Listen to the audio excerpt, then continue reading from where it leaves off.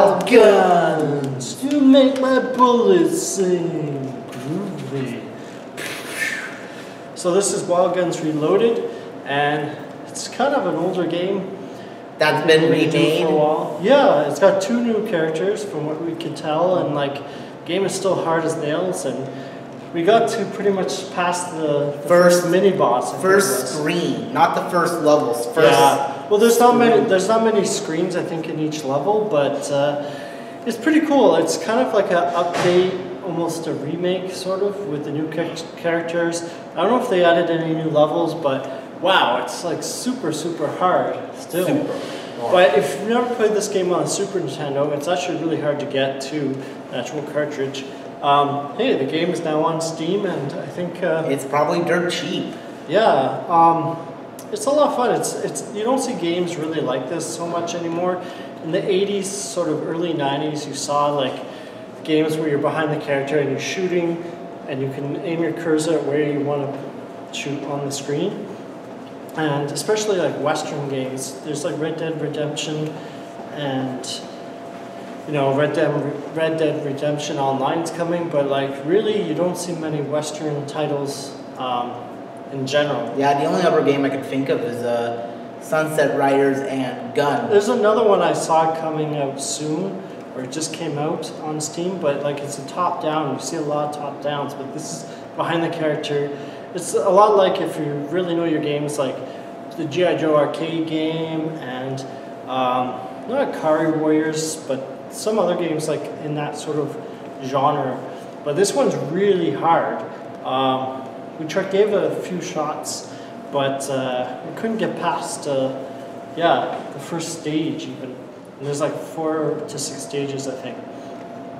But yeah, the graphics are still good. If you like retro graphics, then you'll probably like this. We should probably specify graphics in the Super Nintendo, Sega Genesis era. 16-bit. Like, if you don't like 16-bit graphics, but I know there's a huge, not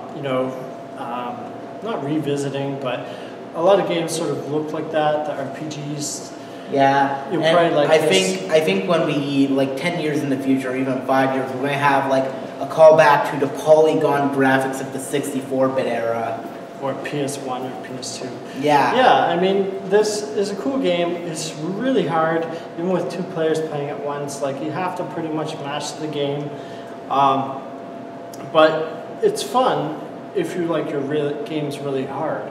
So, and you like Westerns, which are really hard to find too. Yeah, so if Sekiro isn't your thing, maybe give this a shot. Yeah, if you suddenly want to switch over to shooter games. Yeah, the main thing is the difficulty. You can't adjust it, so if you don't like games that are really hard, or at least moderately hard, you'll probably want to stay clear of this game. Graphics, I'd say they're pretty decent for the era that they're trying to emulate. Explosions are big, sounds are cool, it's exciting. I think it's like $10, I'm not sure the price, but yeah, if you love your retro shooters, then you'll probably love this, because it's kind of like a third-person, like metal slug. Metal Slug. I was going to call it Metal Gear. Nah. Yeah, not Metal Gear. This plays more like that G.I. Joe game we played back then. Yeah, and there's a few games in that design, but you don't see them very often. So, yeah, I give it a thumbs up. I'd give it at least a 7 out of 10. It's really hard, which is, to me, like, I find it kind of discouraging games that are, like, this hard. It's really, But, like, you can... it doesn't really mean, like, oh, just because a game's hard doesn't mean it sucks. Yeah, it doesn't suck. It's just, I mean, if you don't like your games that hard, and you don't want to, like, practice for hours on end, then you'll probably want to avoid this, because it's pretty tricky.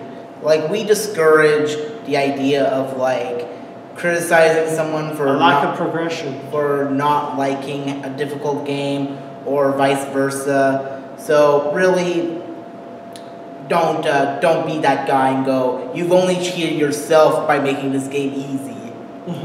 But personally for me, I give this an 8 out of 10 because this game is fun. I like playing some of the characters.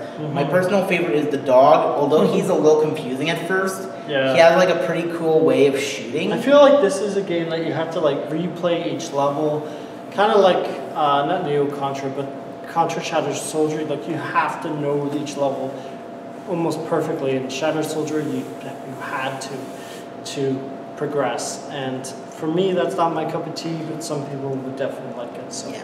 But yeah, I think one thing that could definitely improve this was like how to put in the number of lives. Yeah, that's what I feel like. There should have been a better like live system, and you can change the difficulty, because I think some people will get discouraged, possibly like myself, and it's like, okay, I might just play another game I own instead, because yeah, and while there is a difficulty meter in single player, there's not in multiplayer. Yeah, that's really weird. I don't understand why that is, but all right, well, I'm done. Let's ride off into the sunset. All right, like a sunset rider. Keep on gaming.